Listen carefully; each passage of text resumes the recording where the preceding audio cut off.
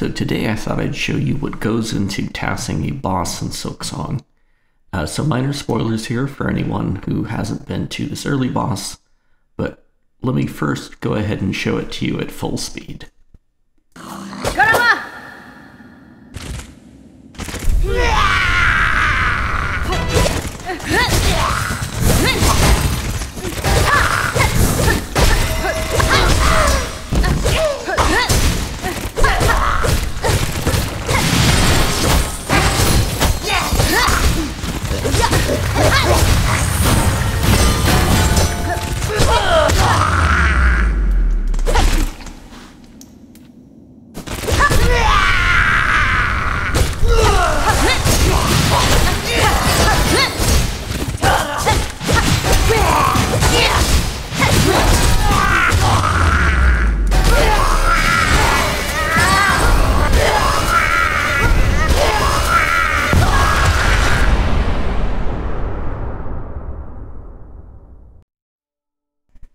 So, as you saw, that was a pretty fast fight, but unfortunately we glitched out the music.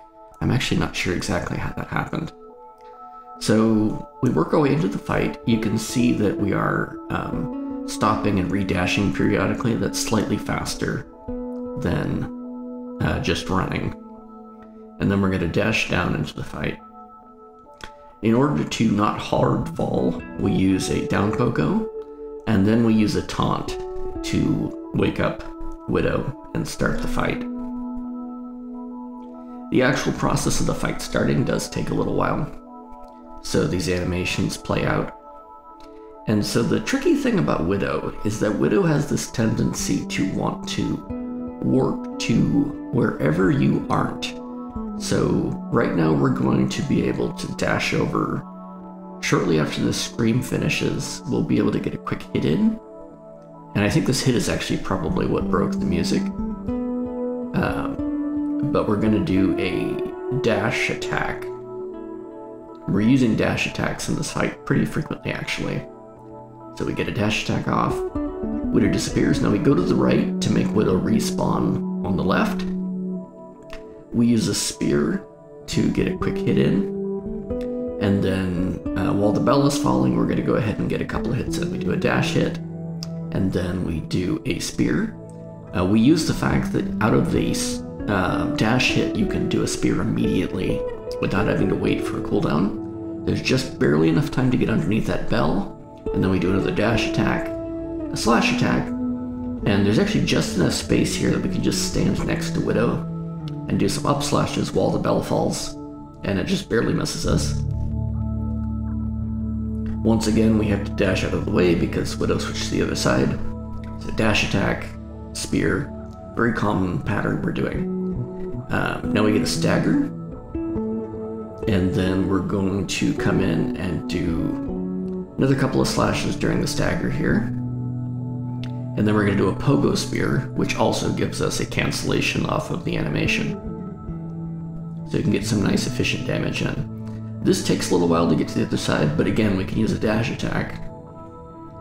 And then slash, slash, and then when Widow moves further back to try to bait us into going to the bells, we go ahead and accept the challenge. Do a slash, do one more slash, and then we need to get out of there before the bells fall. We make it out of there just in time. And then this is awkward. We have to get pretty high up to actually reach Widow. So we're just going to queue up a spear to hit from across the screen. Now thankfully Widow is going to come back toward us, so we're just going to go jump up, and then we're going to do a pogo down into a spear. And that works pretty efficiently. Now this part's a little bit awkward. We're going to pogo attack in, and then we're going to get a couple of slashes in, and then pogo into spear. Nice and clean. Unfortunately, there's not a whole lot we can do about this sequence. We just have to pogo these things until they're gone. From TAS's perspective, this part is actually pretty slow. But then we know that Widow is going to be coming to the left again. We timed it so that we arrive just in time. Dash attack. And then here it's doing the fake out. where Widow pretends to be dead for the first phase, and there happens to be just enough time to be able to get one more hit in before Widow warps away. So we head down here and then we do an up slash and get one little last hit in. Now we're going to set up for the next phase. Once again, we have to go to the right so that Widow will spawn on the left. Widow always wants to spawn on the opposite side of the screen.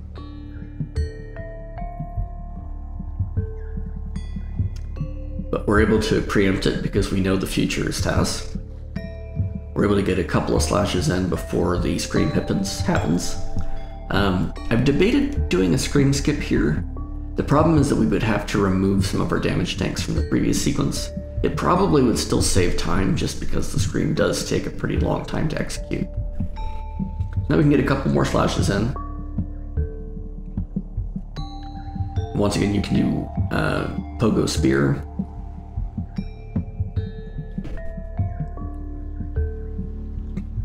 And then we sleep right underneath that bell there, get a couple of other slashes in. Do a little bit of a cheeky dodge there to follow Widow while she's doing her run across the screen attack. And get one last spear in right before she goes. Then we can do another dash in and slash. This part's a little bit fun. If you upswing right as the bell is about to hit you, you can actually deflect it. So fun little trick. Then we do another dash attack into a spear. Gotta love that combo. And then now we should be able to do a pogo into a spear. And the timing on that worked out nice to dodge underneath that bell. And then Widow's almost dead, only needs one more nail hit. And there you have it. That's how TAS does the Widow fight.